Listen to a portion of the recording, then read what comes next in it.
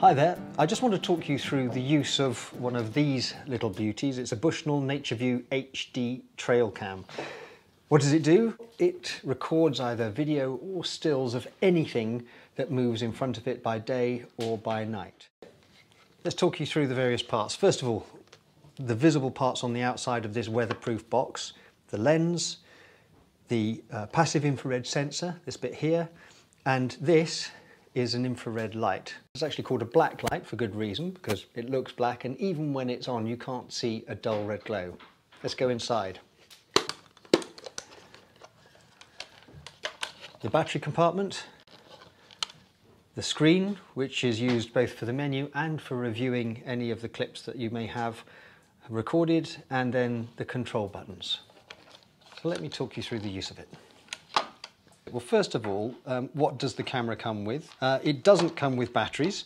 I like using lithium where possible, but alkaline like these will do. And people say, how long do they last? On the information that comes with the camera, it says up to a year. Well, that's if it's not taking photographs and it's not doing any video. It can just sit on standby for a year. If it's doing loads of video at night, obviously it lasts a lot less. But they last really well. You'd be surprised. I've had these standing in the field for months before now without needing a battery replacement. And it doesn't come with a memory card. You're going to want an SD card, and you want this to have a fast write speed, especially if you're shooting video, because it's a lot of data pumping into here. It goes into the SD card slot at the bottom, and then you start by switching to setup.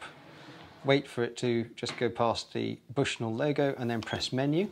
And the first menu page is the mode. That's camera, which means still camera. Video means video, speaks for itself. And hybrid, that means it'll take a still picture and then run the video. I like to use either or, to be honest with you, because the hybrid means that you might get a still picture, but by the time it's running a video, the animal's already gone. So I'm going to click this to video. Then you scroll across to the next bit of the menu. This is actually only relevant to still images, 8 megabyte, 5 megabyte, 3 megabyte. I stick it on 8 megabyte if I am going to take stills. Then you have the image format, that's full screen or widescreen. The widescreen looks cool, but it's a clipped version of the full screen. So I like to shoot full screen, and then if I want to clip it in post-production afterwards, I will.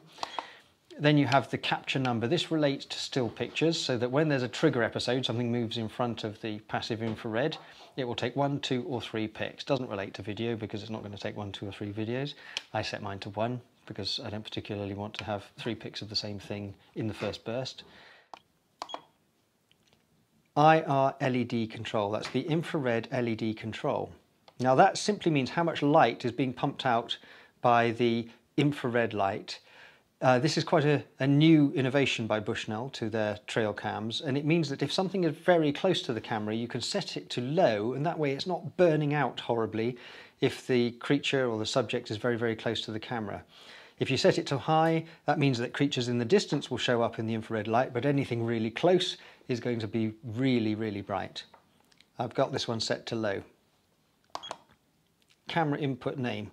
I don't give mine names, but if you ran several cameras at any one time, particularly for research purposes, you would name each camera and you'd know exactly when you got back to looking at all of the data which camera was where, because you'd have kept notes on precisely that.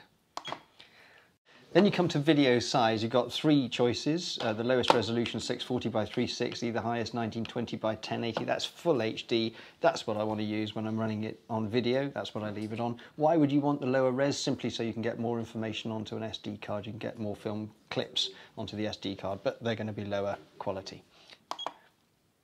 Video length, that can scroll from 1 second up to 60 seconds. I've got mine set at 30 seconds. To alter it, you just simply scroll up or down. So I've got 31, 32, 33, all the way up. If I want to set it to 45 seconds, there we go, 45 seconds. That's all I have to do. Next one, interval. That's how long a gap there is between either video triggers or by still picture triggers. Anywhere from 1 second up to 60 minutes. That means that the camera will take a photograph and then you can leave it for a whole hour before it'll take another one, regardless of what's moving in front, and just about anything in between. I tend to set mine at 1 second because I want to see everything that happens in front of the camera, even if it's the same animal moving around repeatedly. Sensor level. This is about the passive infrared sensor and how it reacts to movement in front of it. Low, normal, high or auto. Bit of a piece of string this. How do you know how sensitive you want it to be? If you think the camera is going to be set in an area where there's a lot of movement, like grass waving, maybe leaves blowing all the time and lots of temperature shift, then you might set it to low. If you think it's a really flat, clear area like a path or an open area like a lawn, you might set it to high, so even a mouse that's trotting around in the background triggers it. Normal speaks for itself, doesn't it? Middle of the road. And auto means it just hunts around for whatever movement is going on at the time. So let's leave it at normal. Night view shutter. This is the shutter speed during the night view whilst it's working with infrared. If you set it to high, the motion is likely to be frozen, but the lighting is going to be that bit darker. If you set it to low, there'll be a slower shutter speed, more light coming in, but it does mean that movement is going to be blurred. So medium is a nice compromise there. That's relevant to still photographs, not to video. Camera mode, you can set it to work only by day, only by night, or 24 hours. That's your choice. I can't think why you'd want one or the other rather than 24 hours. I leave mine on 24 hours. Format, important this, but before you start using your SD card, make sure you format it. The moment you execute a format, you wipe everything off the card. TV output in the UK and Europe, most of Europe, you use the PAL system, PAL, in America and elsewhere, NTSC, you can use this camera in any of those territories. Timestamp, that's whether or not you see the time and date physically stamped onto the picture or the video with writing. That's useful if you want to monitor the action of an animal. Really good for studies, not so good for the aesthetic. So again, it's a choice. You can have it on or off. I leave it off most of the time for the videos. Set the clock. And then set the field scan. The field scan is effectively a time lapse. It will take a photograph when you give it instructions to do so every minute, every 10 minutes, every hour.